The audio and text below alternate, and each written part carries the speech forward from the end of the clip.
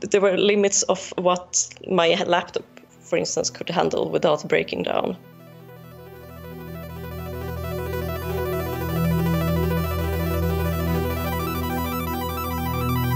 I don't know how much I'm allowed to tell on the podcast about it, but it's an artificial intelligence that helps to select images.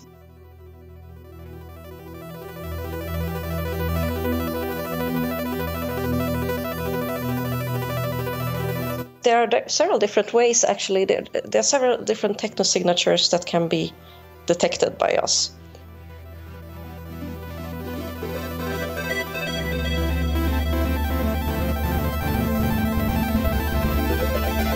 So, of course, we would be interested in any sort of unexplainable red transient.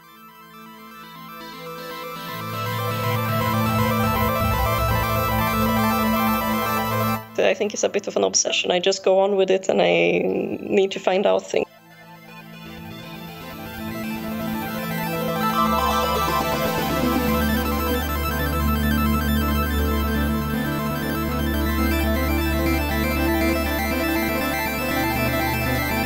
It's November 2019, and this is episode 41 of the Wow Signal podcast. For more information, please visit wowsignalpodcast.com.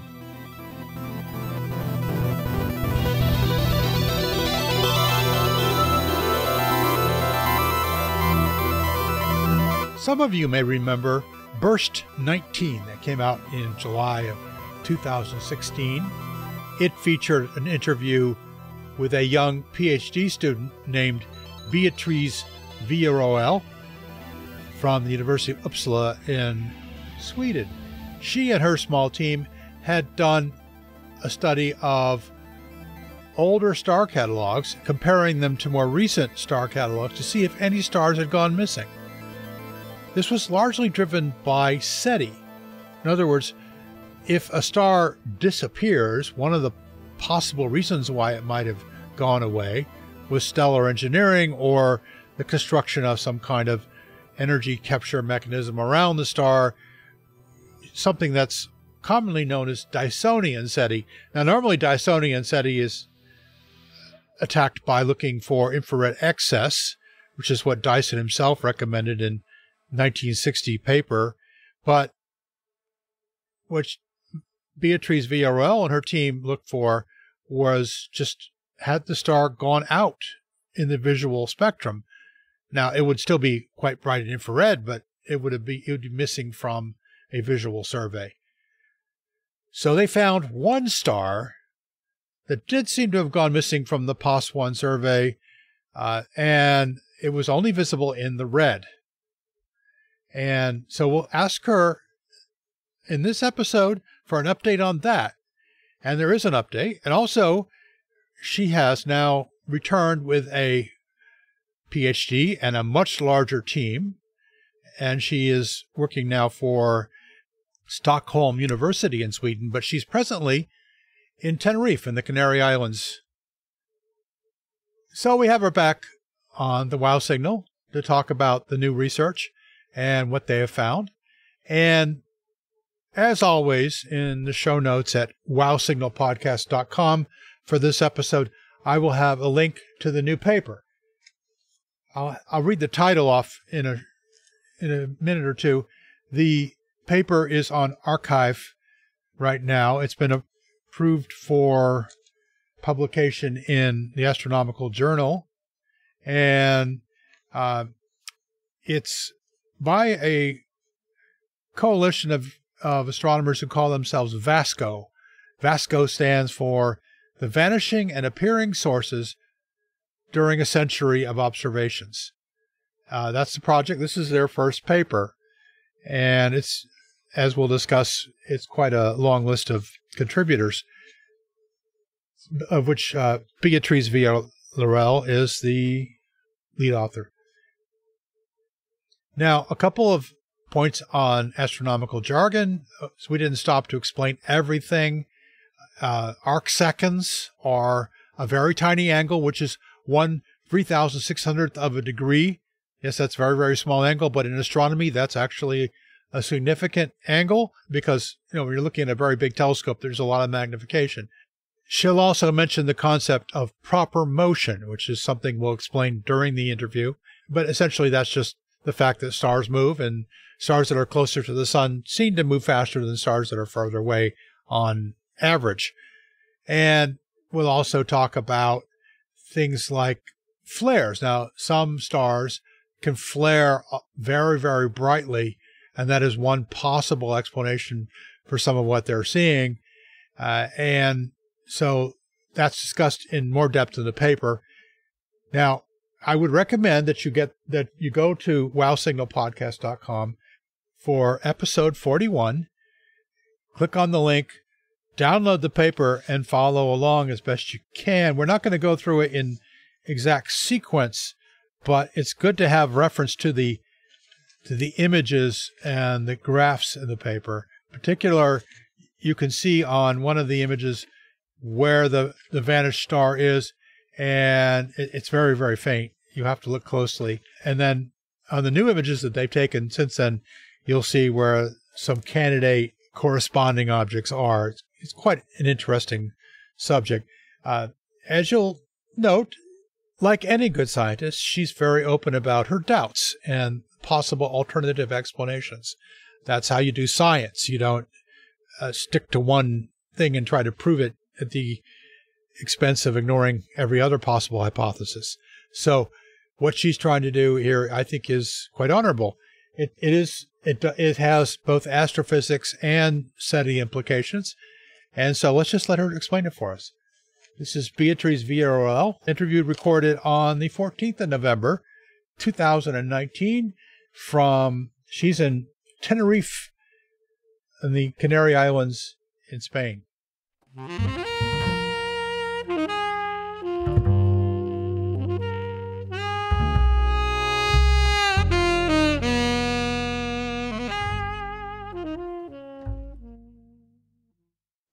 I'm here with Dr.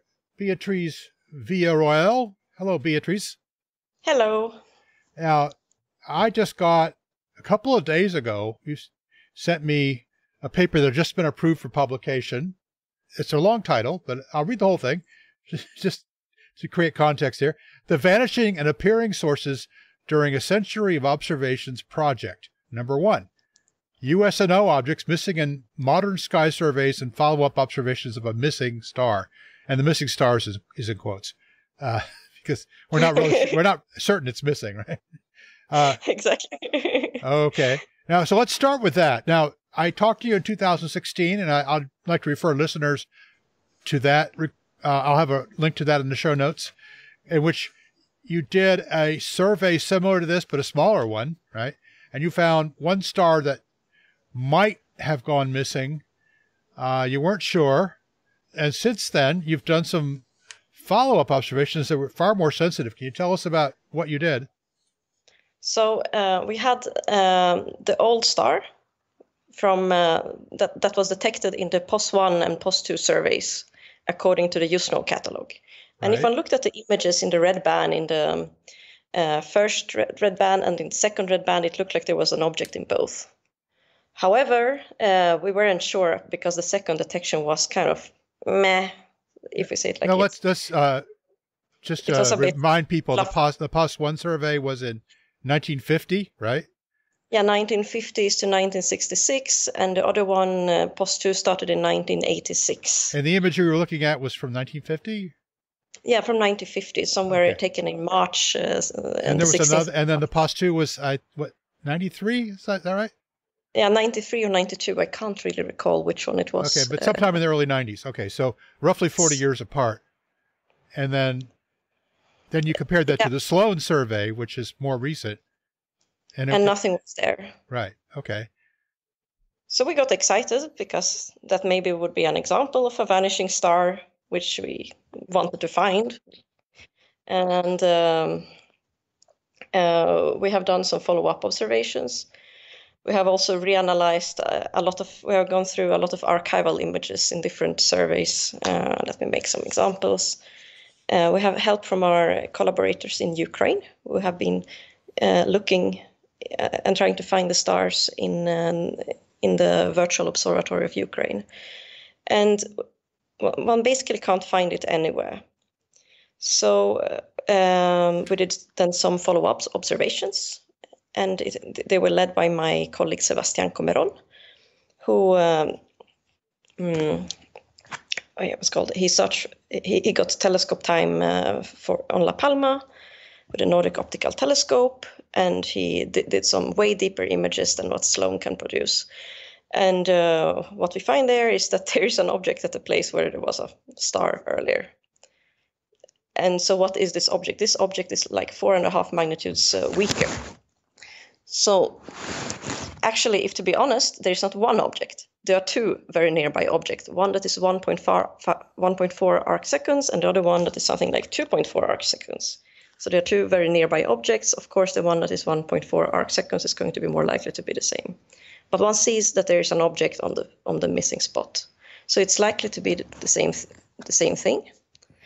Although we cannot promise that it's the same thing, because there's always a probability that you have a background object comes up on the same position, but I think it's not super likely here. But these objects would not have been seen in the Sloan survey. No, right? They were not seen. Yeah. They were not seen before. They're far too dim. Yeah, once one gets a big telescope, then suddenly there is an object on the spot where there was a missing star before. So then the question is whether that's a variable star in the past, but I don't think it was, or if it's an object that flared up in the POS1. Maybe we saw its high brightness states. Mm-hmm. Let's say it could be some high redshift supernova that kind of was seen in the POS1 survey. Or it could be, let's say, if the object is some sort of M dwarf, maybe it had a flare exactly when the POS1 was doing the sky survey, and it got caught like a point source that is much brighter than it is now. How long do those flares last? Well, I guess they can be quite short, like just minutes also. Oh. Which would explain that one would only see it in one image and not in others, because it could be very, very short. I see. So that's also a possibility. Okay. So we are kind of very excited about it. I think the current flare has some flare record is on 9.4 magnitudes. I don't remember exactly.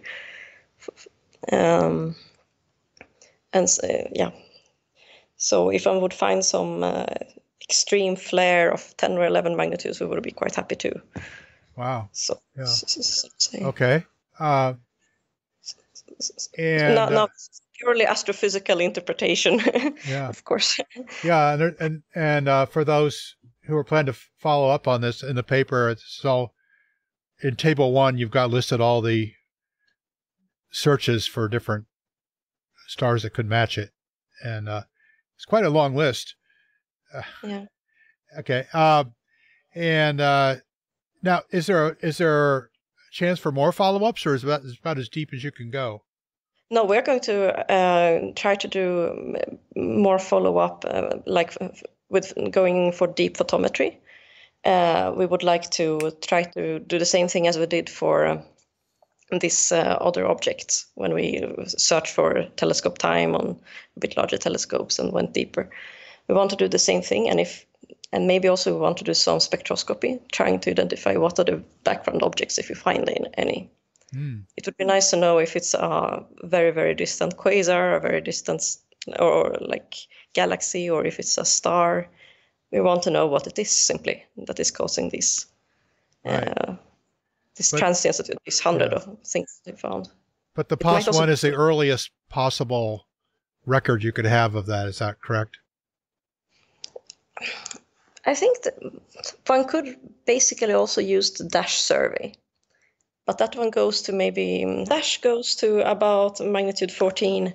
Yeah. So we would use quite a lot in depth, and we would only see the brightest things, but I think that could also be interesting. Mm-hmm. And then one gets data that is 30 years longer or 50 years longer or so, which is also nice.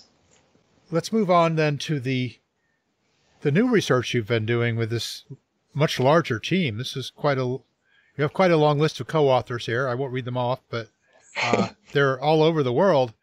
There's even a couple in the U.S. Yes. Now you've gotten much more ambitious. Can you tell us about how much you've expanded the search and how you're doing it? When we were doing it in 2016, everything was done manually to the limit. Let's say there were limits of what my laptop, for instance, could handle without breaking down when it came to data handling. Now we have an IT team at Uppsala University in the machine learning group, and they have constructed a system for cross-matching much more efficiently than I could do. Okay, by now cross-matching, we mean basically taking two massive star catalogs, right? Exactly. And these two catalogs, now you picked Pan-STARRS as their new catalog, right?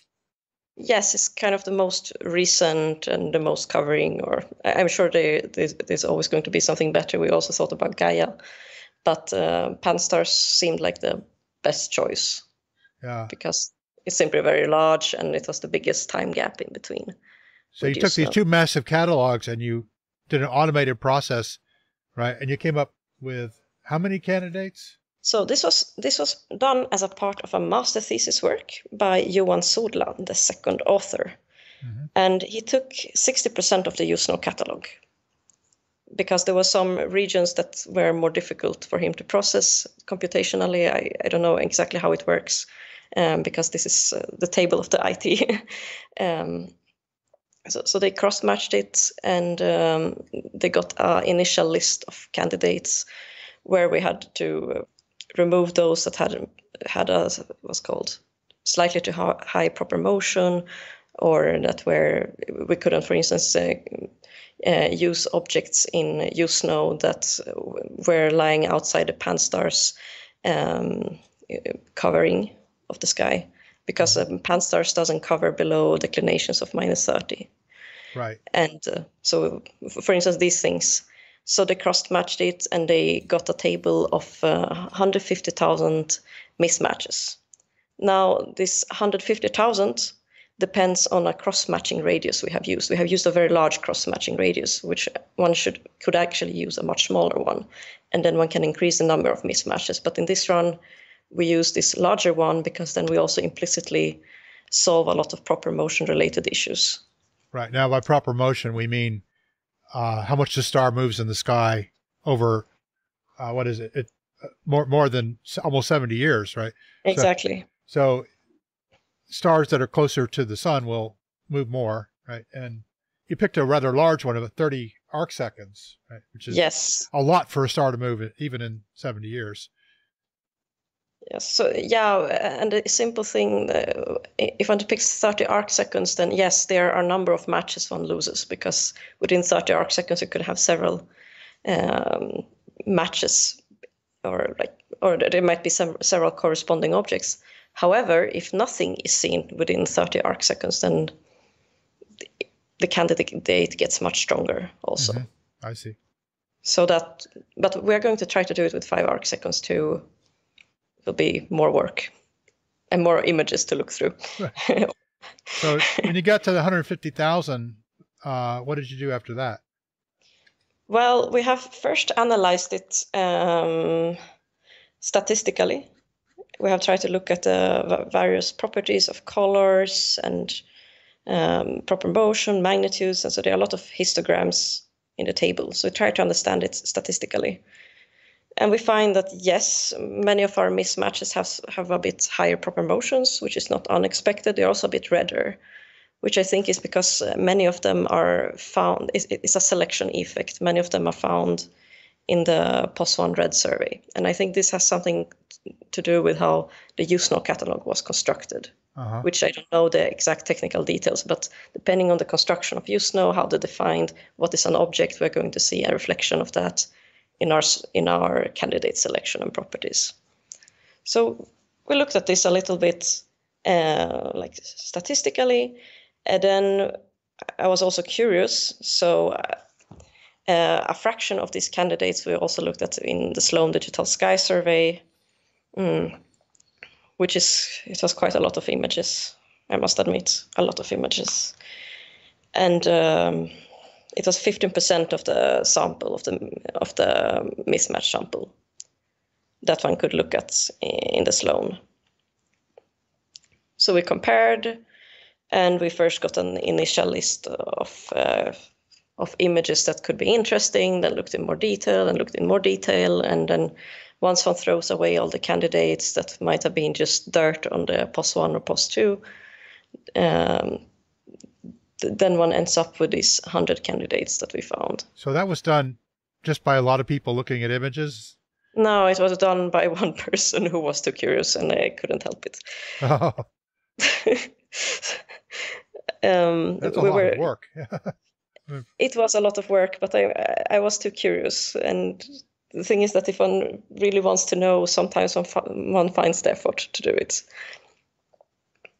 So yeah, so in Table 2, you have a list of about 100 that survived all the tests, right? Yes, which doesn't mean that it cannot be some sort of plate flaws or something like that anyway. So, but we've done our best with trying to remove all of them and doing all kind of tests and. Right. So these are stars that did appear in POS1, right? Or just point POS2. sources. It's those that are in POS1 or POS2 and did not appear later again. They just have one detection somewhere, or maybe one of them actually has more than one detection. But they didn't. So they were neither in the Sloan or in the Pan-STAR. or the Pan-STARs. Okay. Yep. No. So we kind of, these are these sort of point sources that were seen once and then just vanished. And in Table 3, you've got the brighter ones, right? The ones that you said. Well, it says the most interesting candidates, and that's a much smaller number, about 30 or so. Exactly. It's 27 or so. Okay, so that leads me to the next question. How much follow-up can we do? How follow-up observation can we do with those? Well, first, what we are doing now is that we are going to remeasure all the old plates magnitudes. That's one thing we have to do, which is going to be a quite big work because it's old plates, and one really needs experts who can who know how to do it well with photographic plates. That's one thing we are doing. Because sure, I have measured the magnitudes myself, but I want to actually have much better estimates than what I can do. So that's one of the things we are going to, because if we know perfectly the magnitudes of these objects, we will know also the amplitude of them. If you have the amplitude distribution, maybe you can compare it to the expectations of M-dwarf flares or some other typical amplitude. So theoretically, one could try to constrain what type of object it is from this. Also, if we have the colors, of course, in order to have the color, we need to have detections in more filters. For instance, what I will be doing is that I will be looking.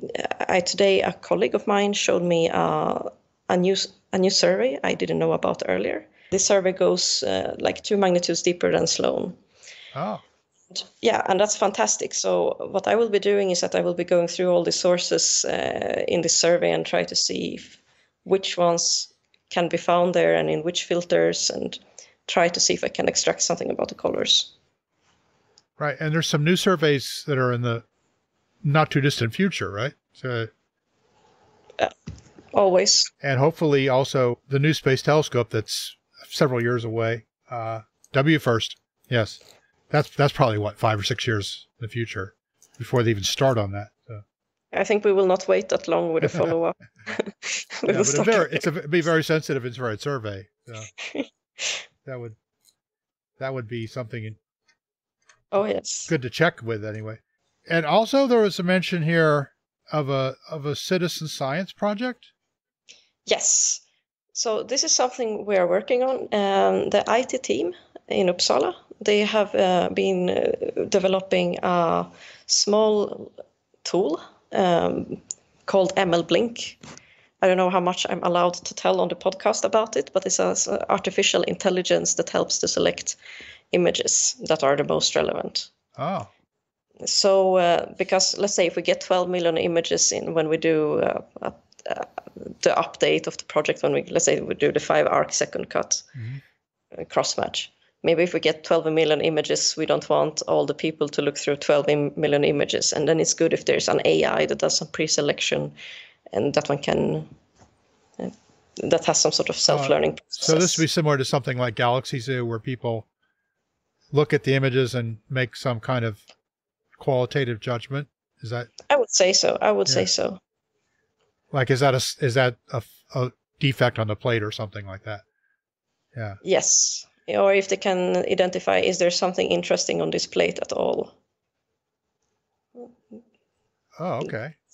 Because sometimes a lot of things are very often, I noticed that when one gets the 2 images, let's say from Sloan and Usno, and one compares them, there is absolutely nothing interesting on these images. There's just some sort of error that listed it like a mismatch, and a lot of candidates are false, or you have oversaturation near a bright star. There's a lot of things that happen that make the candidates pretty, that makes that majority of these candidates can be excluded. But it has to be done visually, because in many cases, because there is some small thing that influences, or so there's actually quite a lot of these candidates just get thrown away directly, immediately, and it's difficult to automatize. So I noted, as we noted earlier, the title of this paper is number 1. So there are more papers you anticipate coming up from this team. I hope so. Yes. There's at least one paper that should be submitted anytime in the coming weeks. Oh, that's a paper by Sudla? No, that's the paper by Pelkmans et al. Oh, okay. It's the machine learning. Oh, I see. Okay. When that bit work, then we will be able to do the citizen science project. Yeah. Now, you started this out as a kind of a SETI project, right? Yes.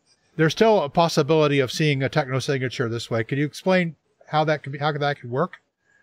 Yes, there are several different ways, actually. There are several different technosignatures that can be detected by us. First is, of course, the vanishing star still is the same idea as I had in the 2016 paper. It's something that would be pretty impossible unless you have a failed supernova. That was one of the technosignature. But there's also, for instance, if you have red communication lasers and someone at some point in the 50s, in case we would be able to catch one of these signals with Palomar surveys during the 1950s, maybe it is on the images. And one could expect that a number of red transients, in case someone is shooting, or not shooting, but I mean, just having lasers on, could be detected this way. And so, of course, we would be interested in any sort of unexplainable red transient, especially if it would be repeating or itself or so. And of course, it's something that would be dropping very strongly in variability, let's say, due to a big structure that comes in front, or something Dyson related, maybe not a Dyson sphere, but some other structure, could also be detected by our survey.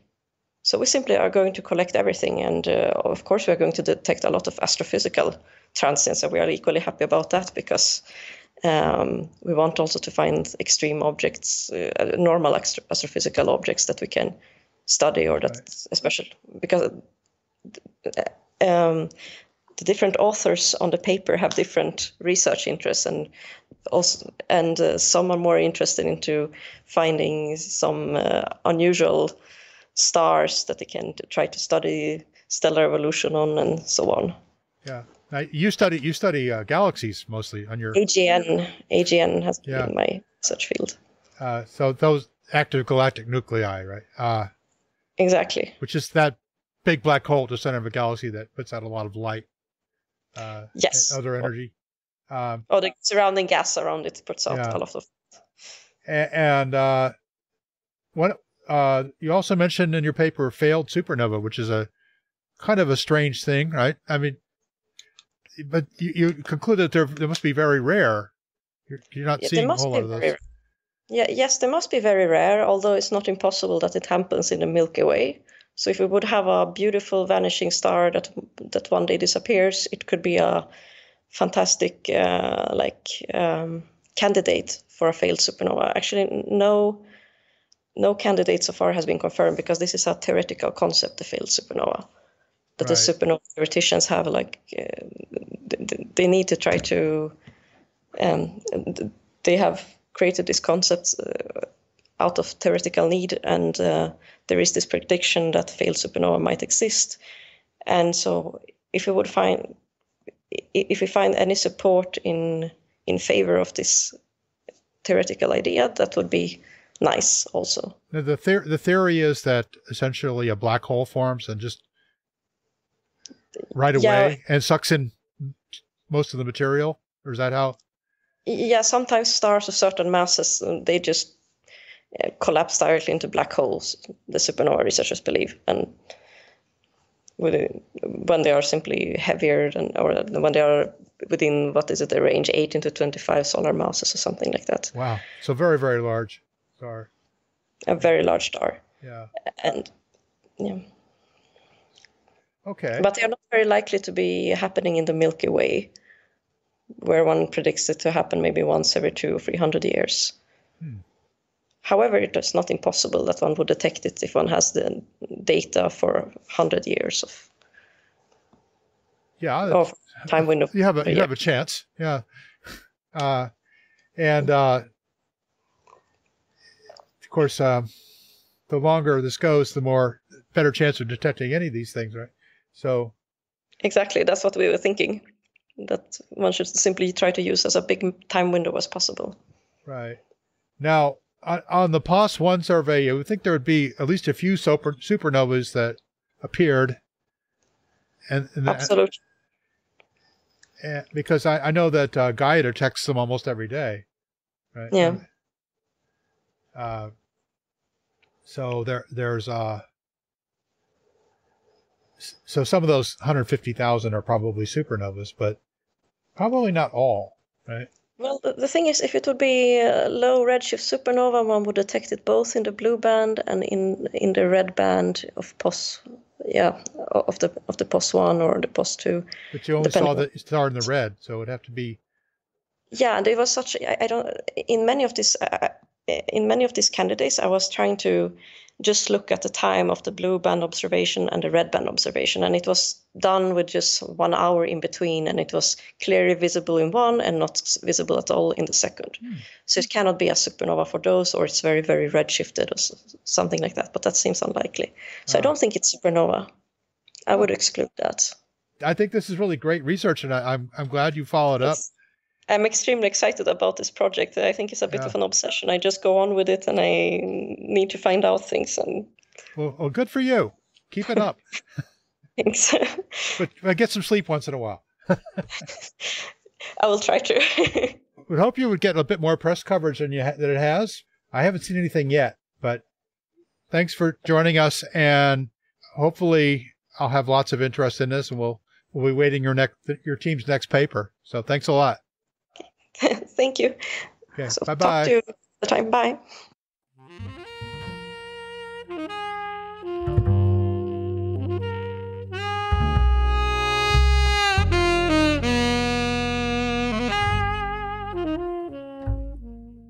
Well, I'd like to once again to extend my thanks to Beatriz Villarroel, who sent me the PDF of the paper a day before it appeared on the archive website. And she also went out of her way to try to appear on this podcast as soon as possible after that came out. So thank you. And I hope you all now understand much better what that research is about. No one should jump on this and say that the Vasco team has found aliens, but they certainly have found some interesting candidates to follow up on. Many of them will have normal astrophysical explanations.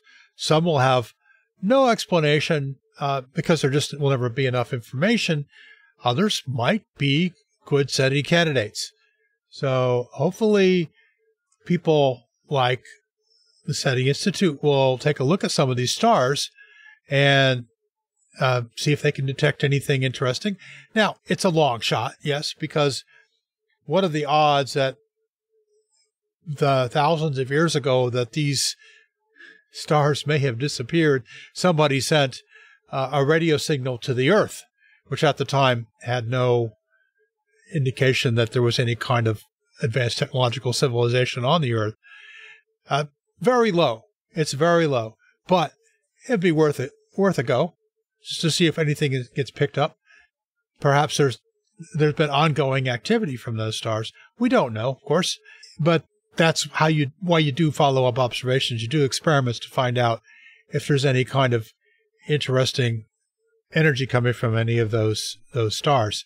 There's lots of other reasons, as she points out, and also more are listed in the paper, why a star might disappear. And by disappear, of course, we mean it becomes fainter than the threshold of the survey.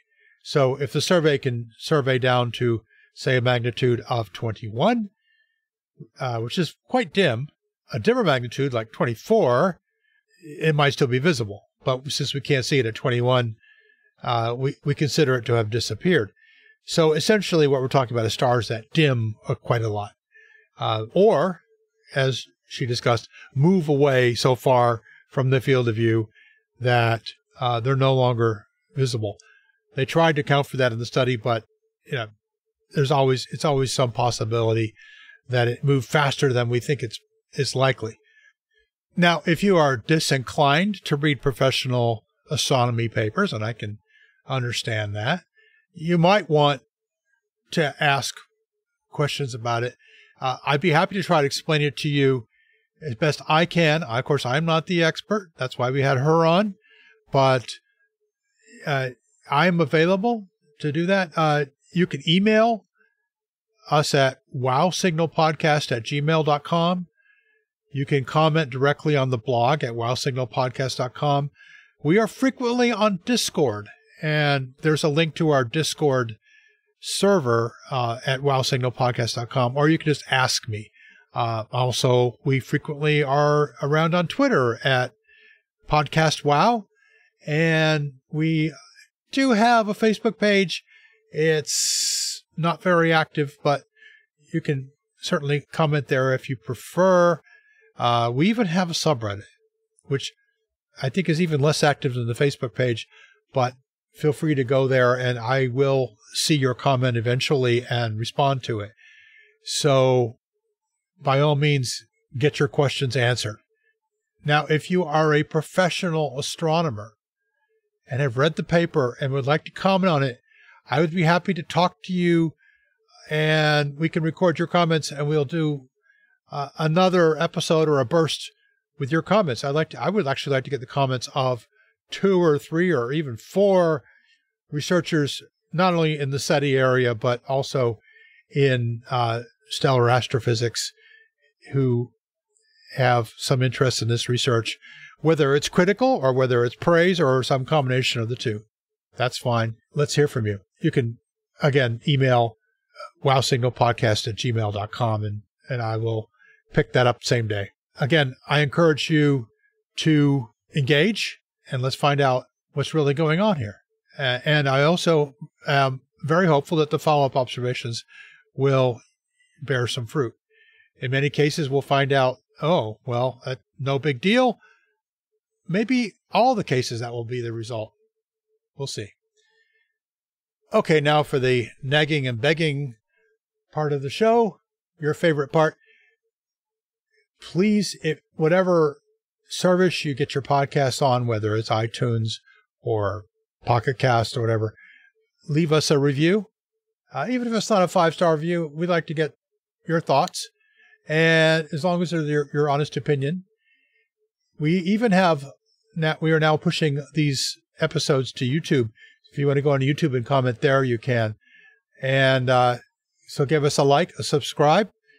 If you're a YouTube person, if you're on any of the services, you should subscribe to the podcast. That way you won't miss an episode. You'll get them just about as soon as they come out. If you want to get them even sooner than they come out, I'd like to suggest Patreon. You go to patreon.com/wowsignal, and for a very small pledge, which is per episode, by the way. So if we don't put out episodes in a given month, you don't pay. And per episode, say $1 per episode, you will get the vast majority of the episodes in advance. Or if I can't give you the whole episode in advance, I will give you at least the raw interview or some other audio goodies, maybe outtakes, which are available only to Patreon supporters. So those of you who are Patreon supporters, thank you very much. Those of you who are not yet, but are thinking about it, well, that's one of the perks you'll get, in addition to, of course, a better, more frequent podcast. So we'd appreciate any support you want to give us. We don't, frankly, deserve a big contribution, just a small amount. And we'll do what we can to make sure that we are worthy of that. And again, thank you to Beatriz Villarroel. Our music was by DJ Spooky, as usual, and also Jason Robinson. And this has been episode 41 of the Wow Signal podcast.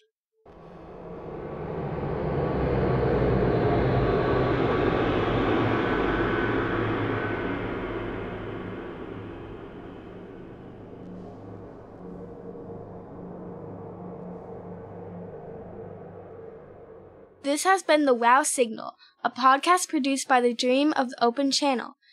Please visit wowsignalpodcast.com for more information. All music presented on this podcast is either Creative Commons or is presented with the permission of the artist. The Wow Signal is distributed under the Creative Commons Attribution Share Alike license.